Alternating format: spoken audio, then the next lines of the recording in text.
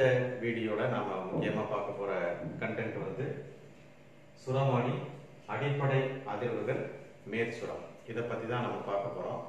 But இதோட previous point வந்து நம்ம ஏற்கனவே பார்த்தது என்ன அப்படின்னா இந்த நிலையான அலைகள், அதாவது ஸ்டேஷனரி வேவ்ஸ் பத்தி படிச்சோம் இல்லையா. நிலையான அலைகள் எப்படி உருவாகுது நம்ம படிச்சிருக்கோம். அநேகமா நீங்க ரீகால் பண்ணிக்கலாம். எதிரெதிர் திசையில் செல்லக்கூடிய இரண்டு முன்னேறு அலைகள் ஒன்றோடு ஒன்று மேற்பொருந்தும் பொழுது நிலையான அலைகள் ஏற்படுகிறது. when two oppositely traveling waves are superimposing on one another we are getting stationary waves. சரி, இப்ப இந்த நிலையான அலைகள் எங்க உருவாகுது அல்லது உருவாகக்கூடிய இடம் ஏதாவது இருக்கா அப்படின்னு பார்த்தோம் அப்படின்னா அதோட என்ன சொல்ல போனா அந்த அப்ளிகேஷன் பாயிண்ட் ஆஃப் வியூ கூட நீங்க வச்சுக்கலாம். சோ அதுதான் இந்த சுரமானி. இப்ப சுரம் அப்படின்னா என்ன? நம்ம வந்து கேள்விப்பட்ட வார்த்தை வந்து ஜொரான்னு வந்து வீட்டுல கேள்விப்பட்டிருப்போம். ஜொரானா ஃபீவர். இது வந்து சுரம். சுரம் அப்படிங்கிற வார்த்தை ஒலியோடு தொடர்புடையது, அதாவது சவுண்டோட ரிலேட் ஆயிருக்கக்கூடிய சுரம் அப்படின்னாவே ஒலி சத்தம் அப்படின்னு அர்த்தம். ஸ்வரம் அப்படிங்கிறது வந்து மியூசிக்ல சொல்றாங்க இல்லையா, அது போல இங்க ஒலியோடு தொடர்புடையது, சவுண்டோடு தொடர்புடையது தான் இந்த சுரம். அப்ப அந்த சத்தம் எழுப்பக்கூடிய அல்லது அதிர்வுகள், ஏன்னா சத்தம் எதோட ஒலி எதோட தொடர்புடையது, அதிர்வுகளோடு தொடர்புடையது. அந்த அதிர்வுகள் ஏற்படக்கூடிய நிலையான அலைகள் உருவாவதன் மூலமாக அதிர்வுகள் ஏற்படக்கூடிய ஒரு அல்லது அந்த அதிர்வுகளை கண்டறியக்கூடிய ஒரு கருவிதான் வந்து இந்த சுரமானி. அப்ப சுரம் என்பது ஒலி அல்லது சத்தம், அந்த அதிர்வுகள், ஏன்னா ஒலி வந்து எப்படி உருவாக்கப்படுகிறதுனா அதிர்வுகள் மூலமாக உருவாக்கப்படுகிறது. அந்த அதிர்வுகளை அளந்தறியக்கூடிய ஒரு கருவிதான் இந்த சுரமானி, சோனோமீட்டர் நம்ம பார்த்திருப்போம். சோ இதை வந்து நீங்க பிராக்டிகல்லையும் செய்ய போறீங்க. நான் அதை பத்தி ரொம்ப டீடைலா போக வேண்டிய அவசியம் இல்லை. அதுல வந்து ஒரு பாக்ஸ் இருக்கும், ஹாலோ பாக்ஸ். அந்த பாக்ஸ் மேல ஒரு கம்பி இருக்கும். அந்த கம்பி வந்து அதிர்வடையக்கூடிய கம்பி. அந்த கம்பியினுடைய ஒரு முனை ஒரு இடத்துல கட்டியிருப்பாங்க, அடுத்த முனையில வந்து லோடு வந்து அட்டாச் பண்ணிருப்பாங்க. சோ அந்த லோடை மாற்றும் போது அதிர்வுகள் மாறும். அதை பத்தி நம்ம வந்து பின்னாடி பார்க்கலாம்.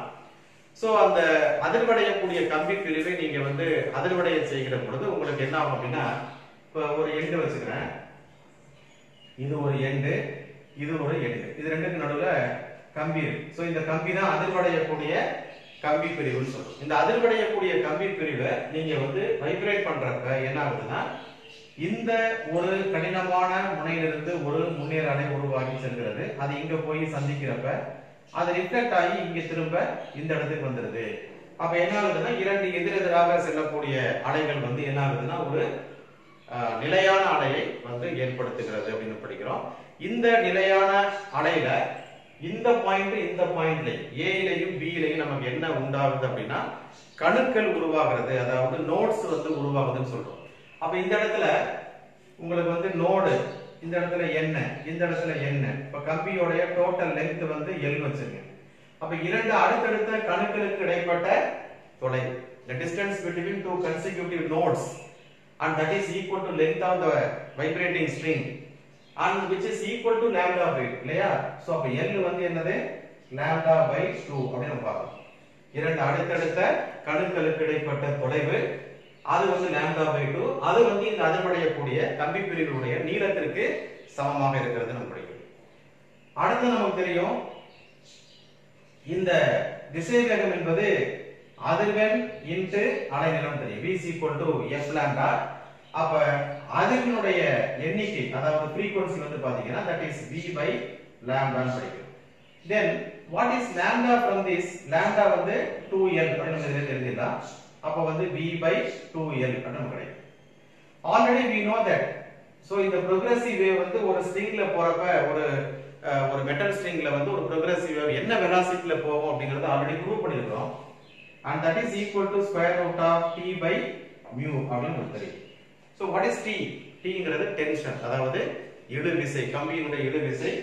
மியூங்கிறது லீனியர் மாஸ் டென்சிட்டி, அதாவது ஓரளவு நீளத்திற்கான கம்பியினுடைய நிறை, அதாவது கம்பியினுடைய நீள் அடர்த்தி, linear mass density, that is mass per unit length அப்படின்னு நம்ம சொல்றோம். சோ இதை நீங்க சப்ஸ்டிட் பண்ணீங்கன்னா what you will get, f is equal to 1 by 2l into root of t by mu. So இதுதான் இங்க ஏற்படக்கூடிய அதிர்வெண்ணுடைய மதிப்பு. சோ இந்த frequency இந்த அதிர்வெண் வந்து பாத்தீங்கன்னா மூன்று முக்கியமான காரணிகளை சார்ந்திருக்கிறது. ஒன்னு அந்த அதிர்வடையக்கூடிய அந்த கம்பி பிரிவினுடைய நீளம் லென்த் சார்ந்திருக்கிறது, இழுவிசையை சார்ந்திருக்கிறது. கம்பியுடைய இழுவிசையை நீங்க எப்படி மாத்தலாம்னா லோட நீங்க பளுவை ஏற்றும் பொழுதோ அல்லது இறக்கும் பொழுதோ loading அன்லோடிங்ல you can change the tension of the string and also you can change the linear mass density by changing different wires. ஒரு கம்பி இப்ப காப்பருக்கு ஒரு linear mass density இருக்கும், இரும்புக்கு ஒரு linear mass density இருக்கும், அலுமினியத்துக்கு ஒரு linear mass density இருக்கும். வேற வேற கம்பிகளை பயன்படுத்தும் பொழுது வேற வேற மியூ மதிப்புகளை பெறுகிறது.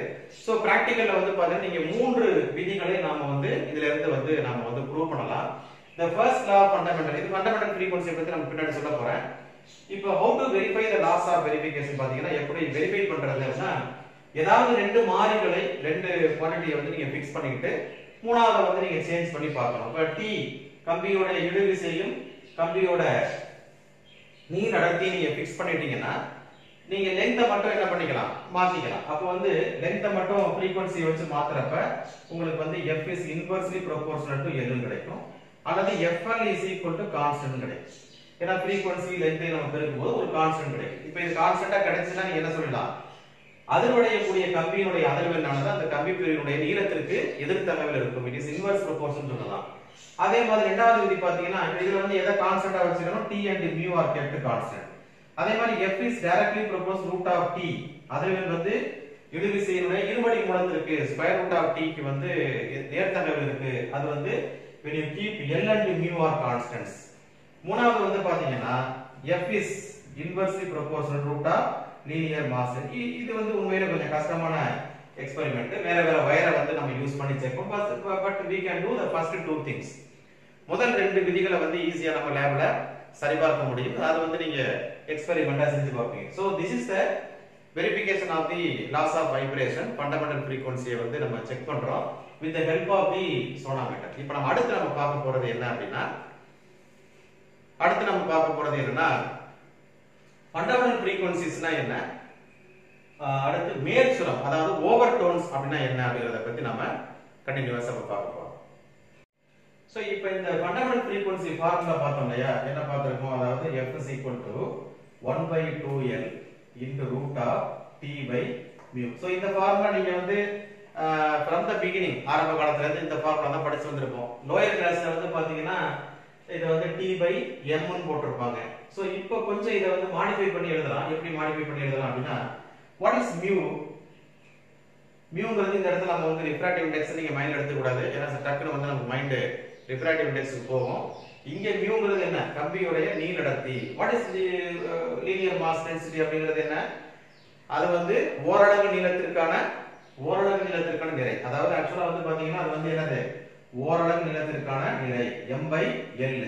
ஓரலகுனா நம்ம என்ன பண்ணுவோம், L வந்து என்ன ஆக்கிடுவோம், L வந்து 1 ஆக்கிடுவோம். அப்ப வந்து ஜஸ்ட் வந்து நமக்கு என்ன கிடைக்கும், m/1 தான் கிடைக்கும். சோ இதான் ஆக்சுவலா வந்து அதுக்கு டெஃபினிஷன்.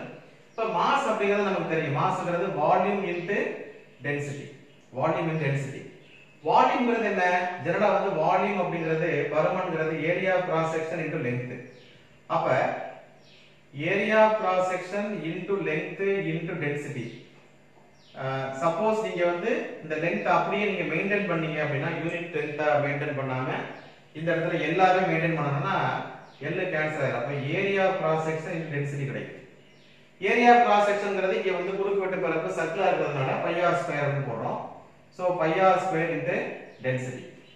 இப்போ r ங்கிறது என்ன, rங்கிறது டயாமீட்டர்ல பாதி. அப்ப இந்த மியூவை நாம எப்படி எழுதலாம்னா π r²ங்கிறது d²/4 πd²/4 into density அப்படி கிடைக்கும். சோ இத நீங்க சப்ஸ்டிட்யூட் பண்ணீங்கன்னா உங்க frequency f is equal என்ன கிடைக்கும்னா 1/2L into root of t by mu. What is your mu?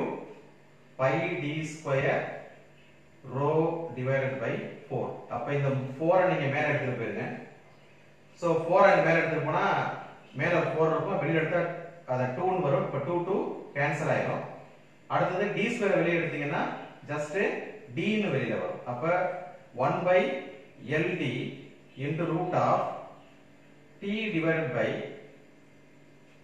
pi rho, right? So this is the expression. 1 by yes 1 by LD into root of T by pi rho. This is also an alternative formula in terms of diameter, density, tension and also the vibrating length. இதையெல்லாம் தொடர்புபடுத்தக்கூடிய ஒரு fundamental ஃப்ரீக்வன்சிக்கான ஒரு ஃபார்முலாவை நம்ம இதை எடுத்துக்கலாம். So இதுவும் correct தான், இதுவும் கரெக்ட் தான். இப்போ நீங்க நீட் ஜேஇ எல்லாம் பாத்தீங்கன்னா இத பேஸ் பண்றத காட்டிலும் இந்த மாதிரி ப்ராப்ளம் தான் அவங்க மெயினா ஃபோக்கஸ் பண்ணி கேக்குறாங்க. அதனால இந்த ஃபார்முலாவை நம்ம தெரிஞ்சுக்க வேண்டியது கட்டாயம்.